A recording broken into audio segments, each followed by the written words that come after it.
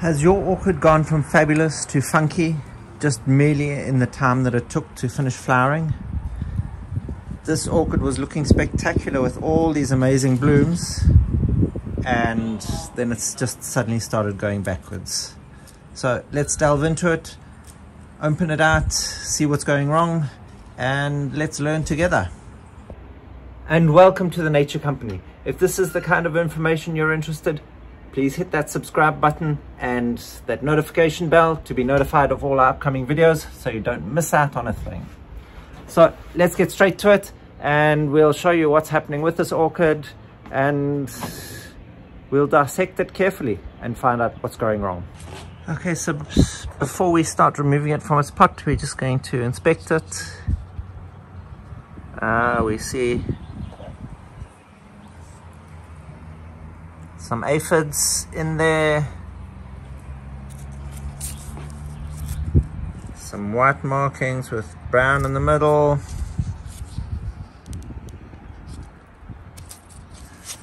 we see some funky looking pseudobulbs, some leaves that are just coming loose, a lot of black marks and yellowing,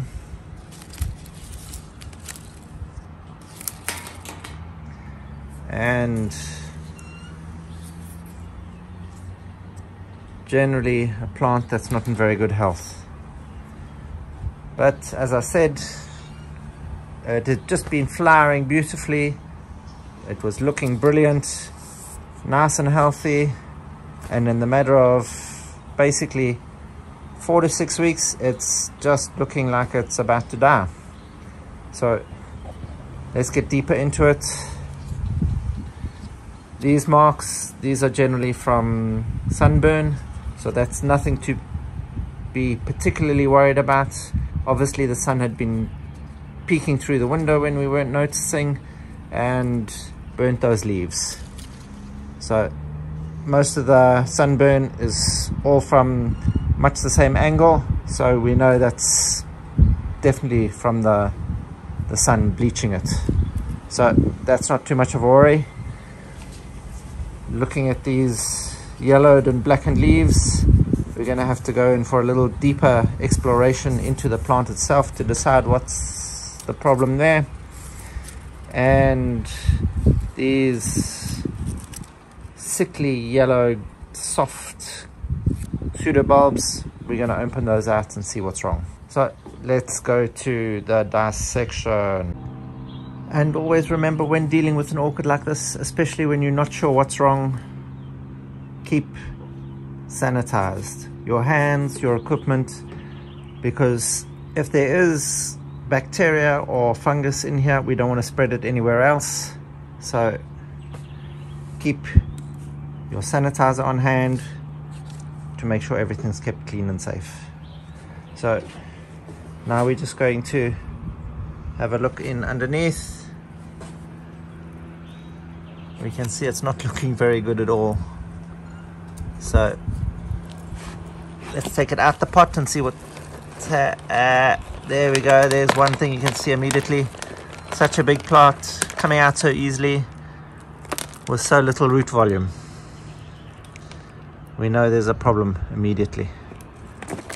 So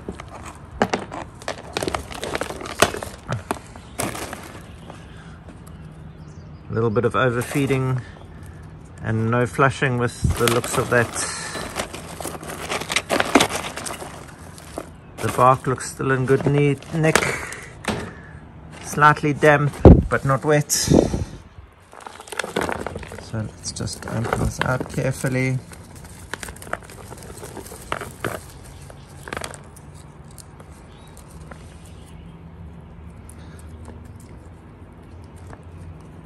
All the roots, although not rotten, the velamen is completely pulpy, so that's actually doing nothing for the plant whatsoever. So all these roots are dead. So we just open it out in time to catch it before they start to rot.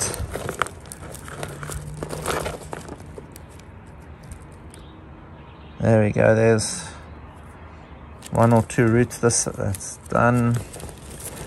One or two roots on this side that still are okay, but the rest are finished.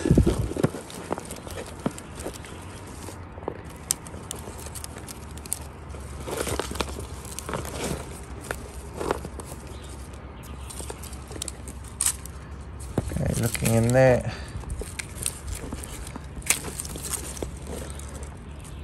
You see those pseudobulbs there. So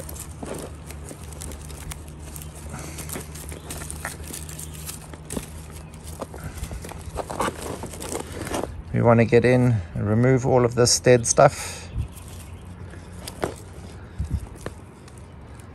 That looks like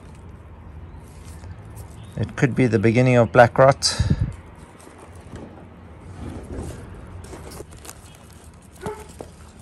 We ask ourselves, how can this happen so quickly?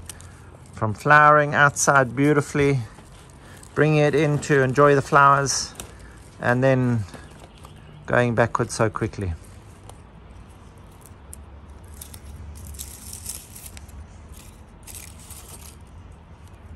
Underneath all the debris, the plant's still looking okay, but we've got to get in to see what's wrong with these pseudobulbs here.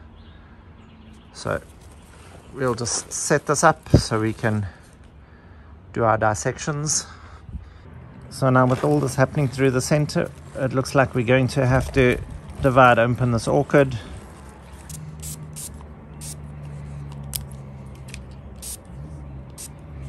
Keep everything clean.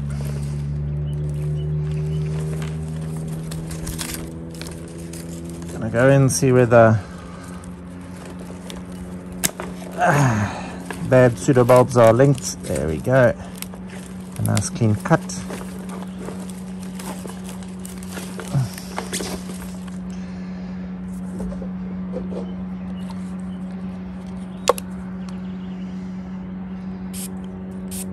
Spraying again. Right at the join. There we go.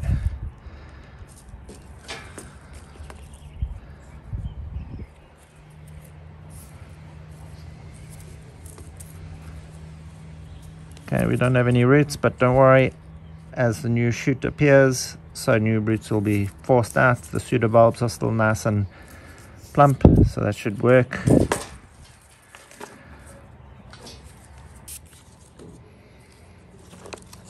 I want to make sure I remove all of these parts that look like they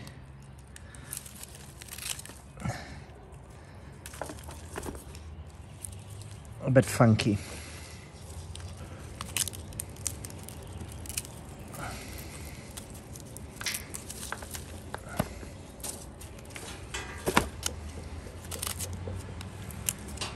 We can see how little space the orchid had left itself to grow.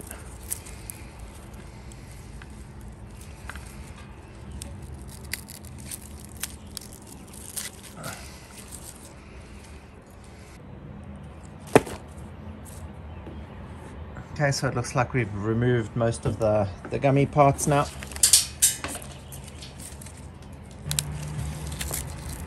Yeah, we have a little bit left in this section, so let's just make sure we remove that. Yeah, lucky we did. See, it's all the way down to the base. It's pulled out this. See, it's gone all the way through down that one as well. Pseudobulb 2. Nothing, a little bit of treatment won't fix there.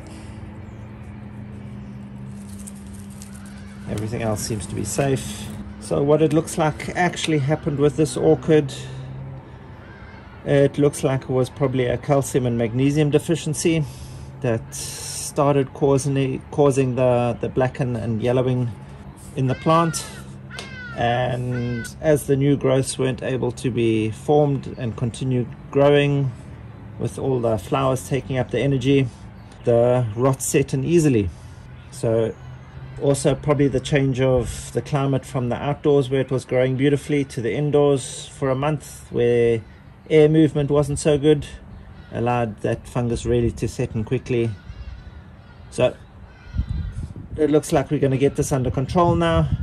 We'll just give it a quick treatment. We'll clear off all of this old material around it and give it a good fungicide treatment. We'll spray it down with a bit of hydrogen peroxide just to ensure that any bacteria that might have been in here as well are as dead as what our orchid would have been.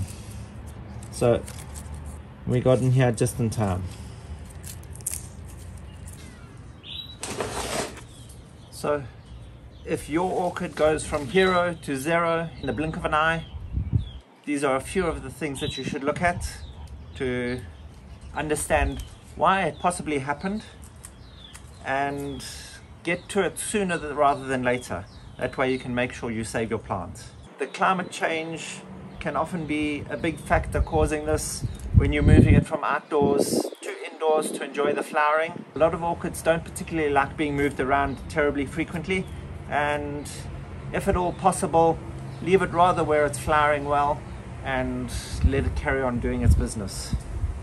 So if you need to know how we're going to go about treating these orchids, we'll put a link in below for our fungicide treatment and another link for the peroxide treatment, and we've also got plenty of repotting videos that you can go watch there.